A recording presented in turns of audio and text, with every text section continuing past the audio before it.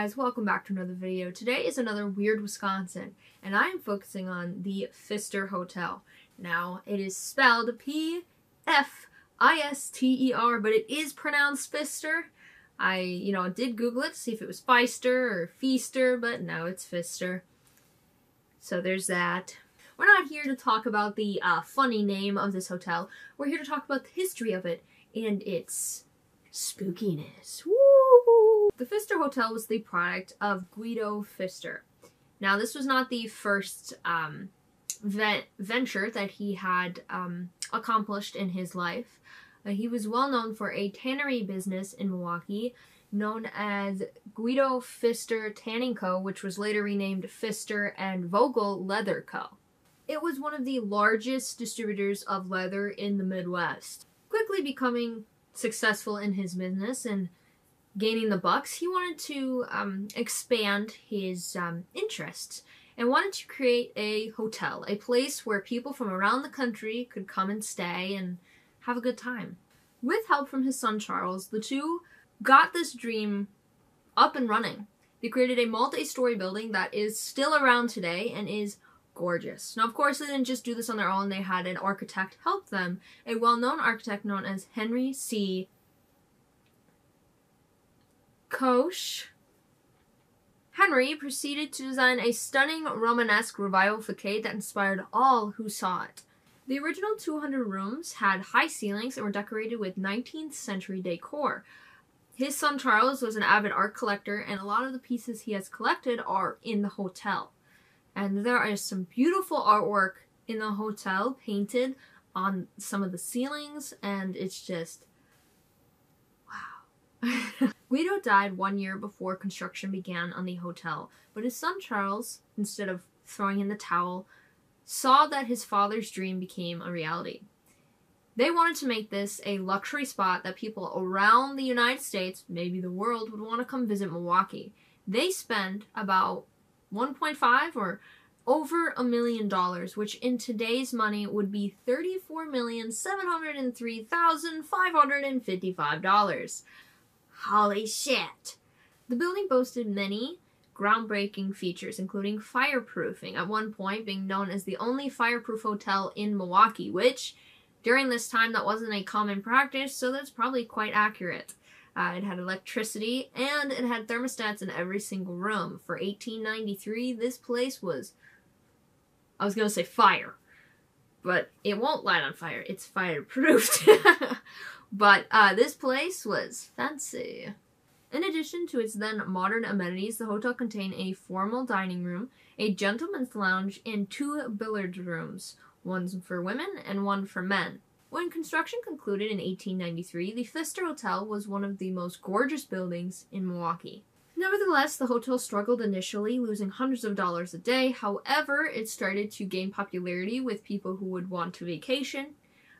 It's a very beautiful hotel with lots of space and areas to mingle with others, and it became a avid vacation spot for people. Many patrons called it the Grand Hotel of the West, which, there's no great hotels past this one, I guess, because there's a lot of west to go. Affluent customers began to make reservations at the hotel. One of the first events held there was a massive convention for the Wisconsin Republican Party, which really put the hotel on the map. They're like, ooh, and that's when people started going, I'm gonna stay here. Even some of the most powerful people in the nation stayed at this hotel, starting with President McKinley, who stayed there in 1897. Charles Pfister eventually began operating the hotel into the 20th century. Once his father passed, it was kind of his role to take on the hotel.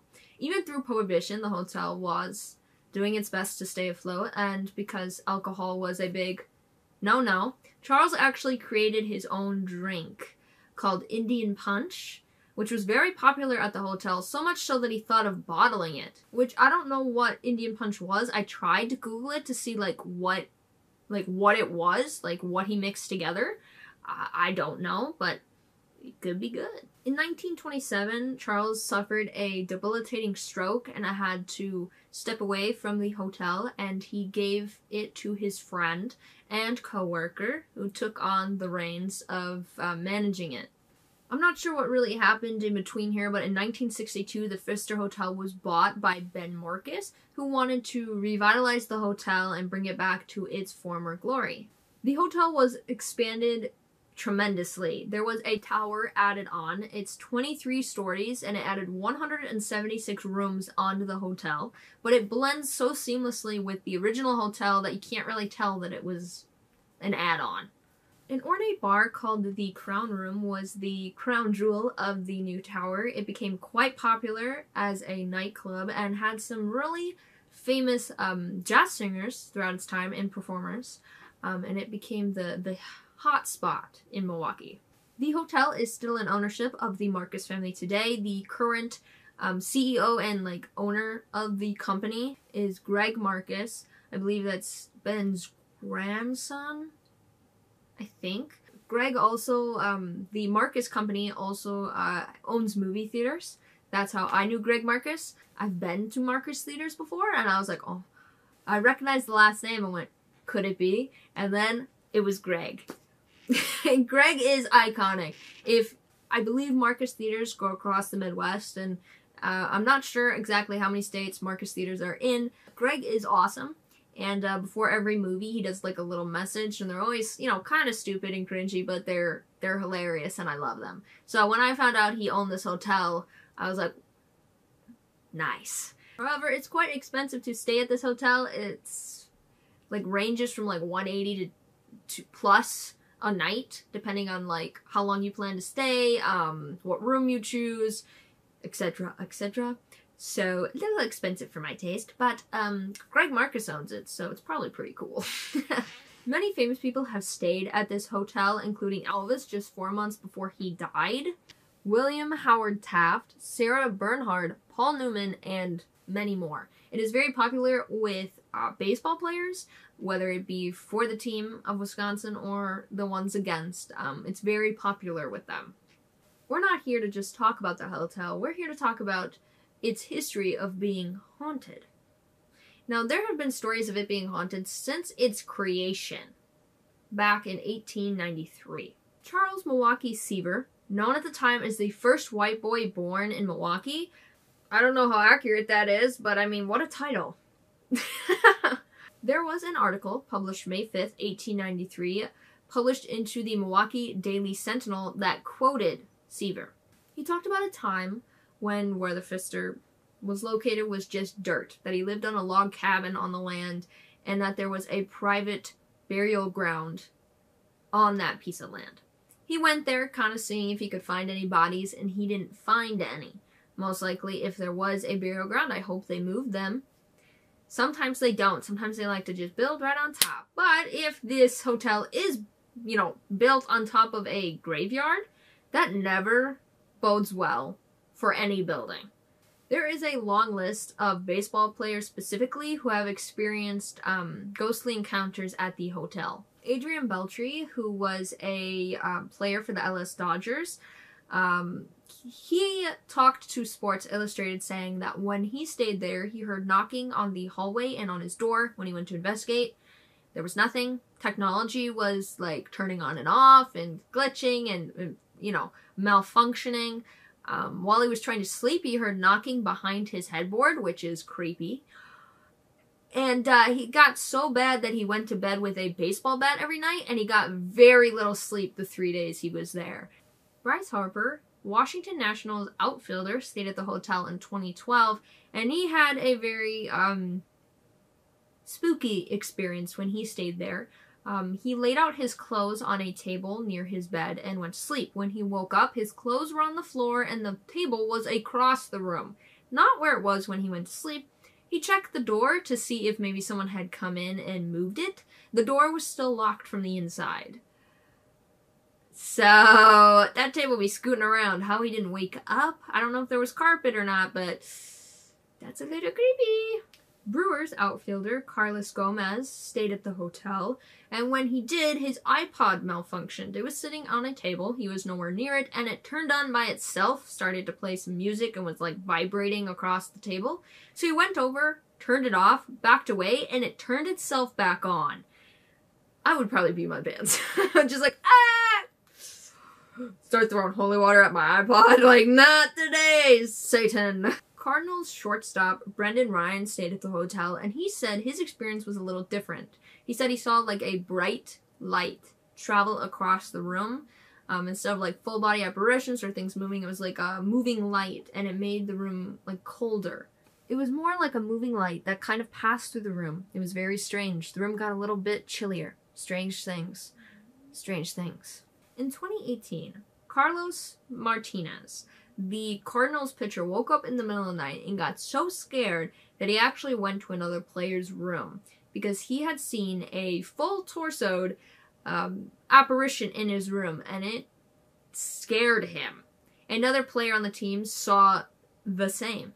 The two and some of the other people on the team went and stayed with the coach in his room, and he actually went on Instagram and did like a little video talking about it. We are here in Milwaukee.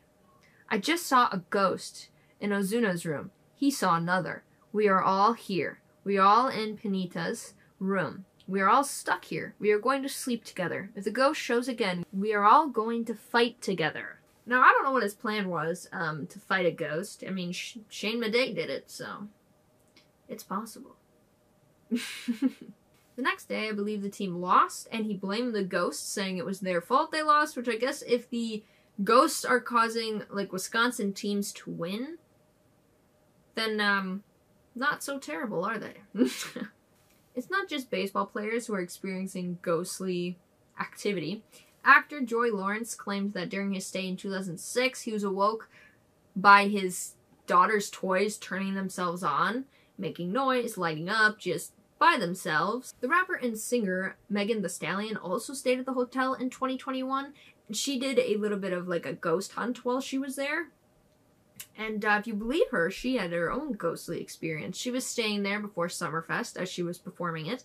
And, ghosts. Ooh. One of the main ghosts that are thought to roam the halls of the Pfister Hotel is Charles Pfister himself. He was a big part of creating this hotel with his father, and then he ran it until he had his stroke in 1927. So a lot of people believe they see him roaming the halls and standing at the top of the staircase and watching over the hotel, you know, protecting it in a way, like a guardian angel.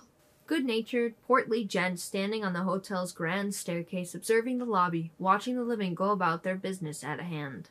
Common things reported are disembodied voices, knocking, footsteps, window blinds opening and closing, doors opening and closing, technology going haywire, whether it's turning itself on and off or just malfunctioning in some way, things moving, and of course you have full-body apparitions scaring the shit out of you. Now, whether any of this is true, I mean, it depends if you believe in ghosts. Obviously, many people have experienced ghosts in this hotel, whether it be a baseball player, an actor, or just your average Joe hanging out at this hotel for the night. No one has ever said these ghosts are violent.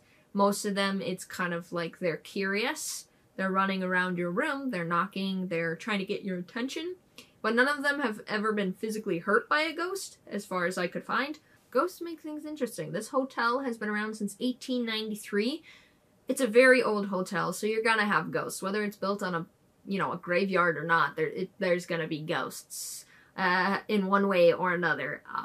I hope to one day maybe stay at this hotel, specifically the historic part of the building, just to like see it in person and be like, dang, this is sick. And if I ever do decide to stay at the hotel, maybe I'll make a video where I ghost hunt. Just like see if there's ghosties. Ooh. Alright guys, I really hope you enjoyed this video. I enjoyed talking about like haunted buildings in Wisconsin. I did a video quite a while ago about a bar in Milwaukee. There's actually a lot of haunted buildings in Milwaukee. I don't know if, I mean, Milwaukee is not, it's got a lot of crime there, so it being covered with ghosts is not really a shock to me.